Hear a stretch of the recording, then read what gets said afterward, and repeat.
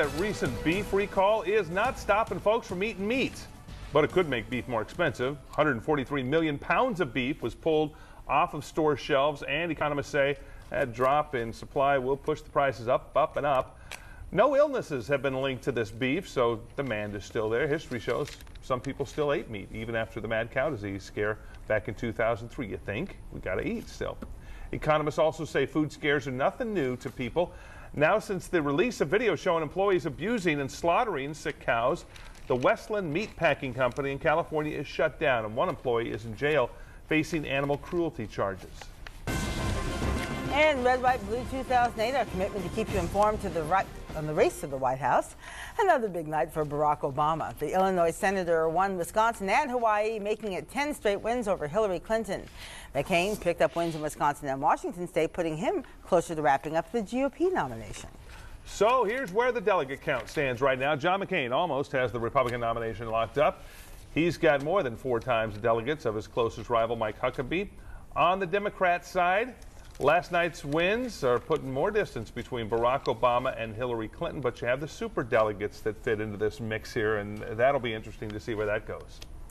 The Space Cowboys are coming home. You are looking at live pictures from NASA as the shuttle comes toward the Kennedy Space Center in Florida, just about ready to touch down. They've been up there for about 2 weeks at the International Space Station right now, and the shuttle drops like a rock. It does. There is no thrust involved like an airplane. It glides down to the ground. It glides, yes, falls, if you will. They've got one shot at doing this. If you're in a plane and you're landing, and let's say you miss the landing, you're able to take back off again because you have thrust that you can do that. No thrust here. It's just gliding on its way. How close to the ground is it? Gently. Coming down through the clouds. Oh, let's stay with this.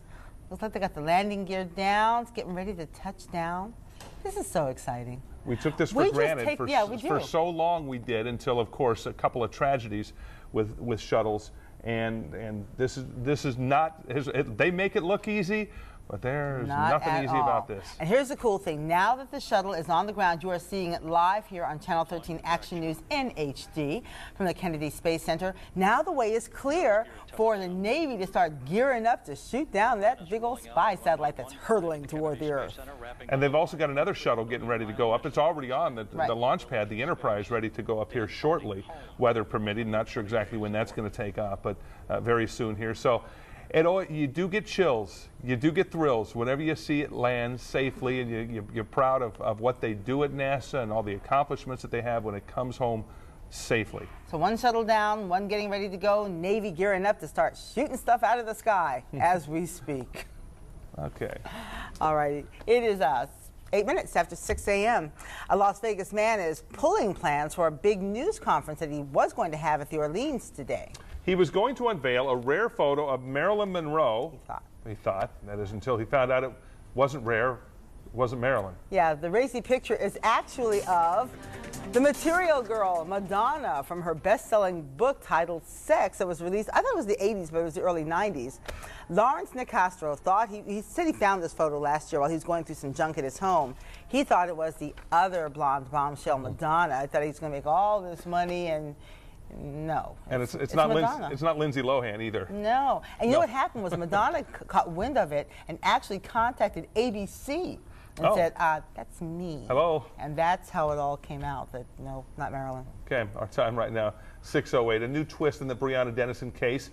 Could these underwear catch a killer? I just heard some shooting, and I came outside to look, and then I walked over there, and then I seen a dead body on the ground, and then I went to go get my auntie, and we both went over there, then she told me to call the police. Police need your help to solve a murder in North Las Vegas. Details coming up on Channel 13 Action News this morning.